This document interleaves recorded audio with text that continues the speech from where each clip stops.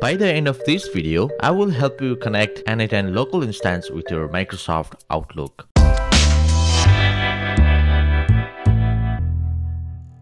Okay, let's open a brand new workflow just like this in our local instance. If you have not done already, you can go to this plus icon and create a new workflow. So let's rename this workflow and call it n8n Outlook integration. Okay, so once we do that, let's add our first step. In here, we can select, let's do trigger manually. Okay, and then let's add for Outlook.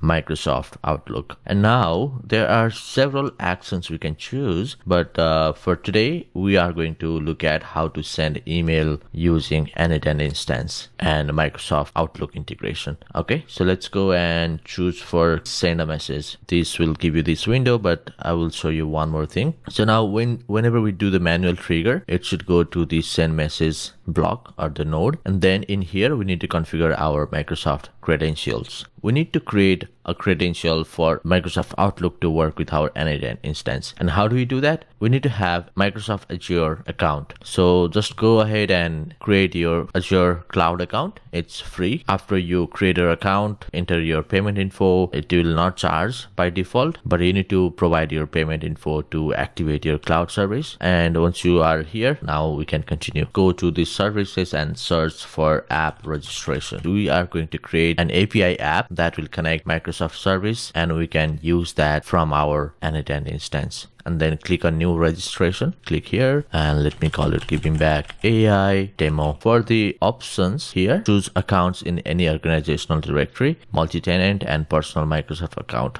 Select this, and for redirect URI, choose wave, and this one should come from your n8n instance. And if you notice here, click on new credential, it will give you this OAuth redirect URL, right? Just copy that and go to your portal, paste here, and let's click on register. Great. So it created the app for us. Now the next step is go to certificates and secret. In here we need to create our client ID and secret for the app. Click on new client secret. Now let's say for description we can say n8n instance local, and now the expiration date I'm gonna put 3 months. Now click on add. So if you see here, it created the new client secret. This is the client secret value. So you need to copy the client secret value, go to your n8n instance and paste in this secret, paste here.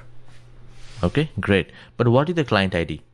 So for client ID, we need to go to our overview, find the app, and here you can see client ID. This is the client ID. Just copy that and paste here. Great. So I think that should do it. We added our redirect URI. Now click on connect my account. It will give you a pop-up window. You see here our app name, demo needs your permission to sign you, maintain, blah blah blah. Everything is good. Just click on accept. So this window will close automatically in 5 seconds. Close that. Looks good, right? So let's do a quick demo. Close that. Since we are trying to send a message using this Outlook service, now click on send operation, and let me try my Gmail account. Okay, plus tested now @gmail.com. I'm just adding an alias to differentiate the message. Okay, test from n8n local.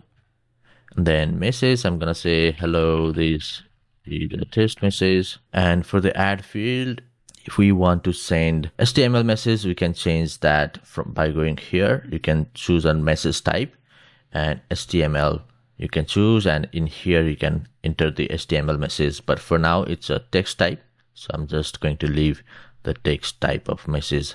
Now let's go back and save it. Now execute the flow. There we go. So it says send message successfully. Now let's go to our Gmail and see if we received our message. There we go. This is looking good, right? Test from n8n local. This is a test message. Have a nice day. And we added our signature. Alright, thank you so much for watching. If you like this video, please consider subscribing. It helps the channel a lot. And I'll see you guys next time.